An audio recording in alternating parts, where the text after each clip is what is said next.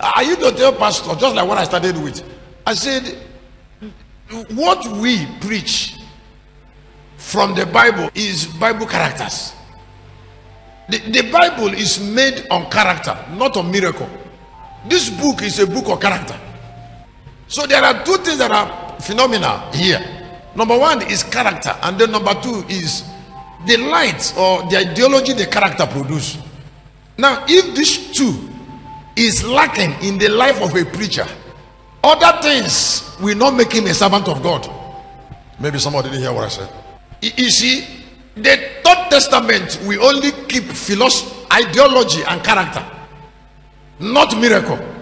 A lot of men are very powerful in the Bible without being miracle workers, because we are not followers of miracle, we are followers of life.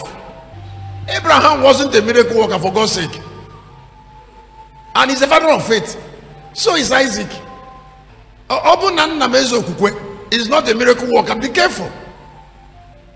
You're a pastor, you are a liar, and it doesn't matter.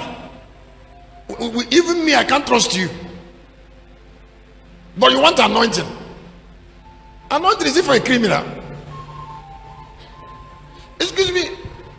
The anointing of God on a criminal will help the criminal to die fast.